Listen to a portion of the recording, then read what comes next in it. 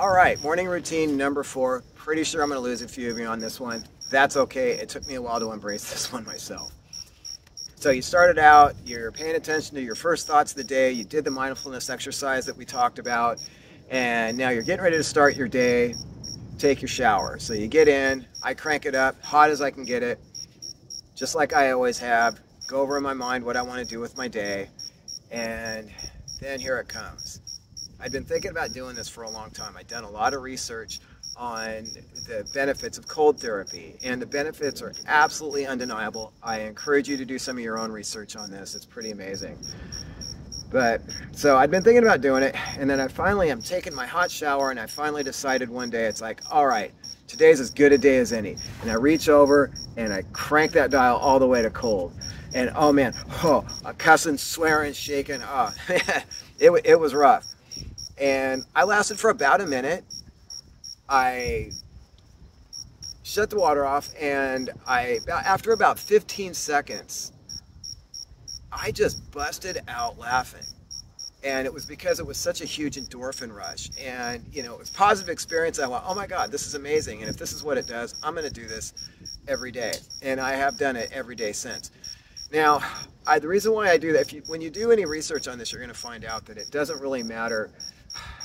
Just doing the cold showers gives you the benefits of boosting the immune system and all the other healing benefits and things that goes along with it.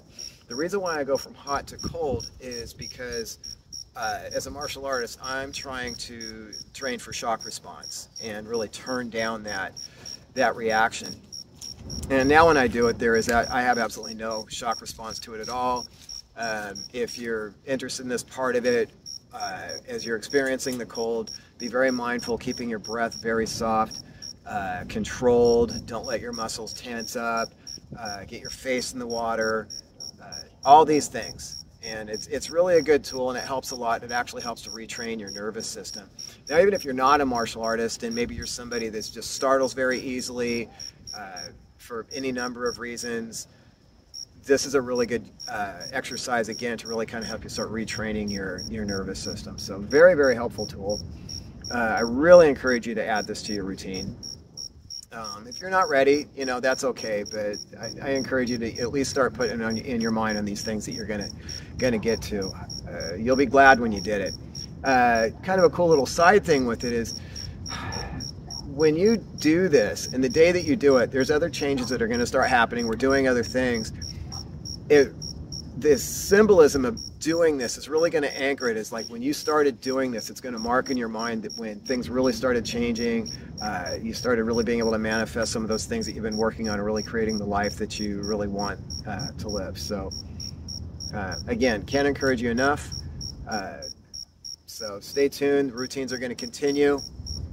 And until next time, embrace the cold.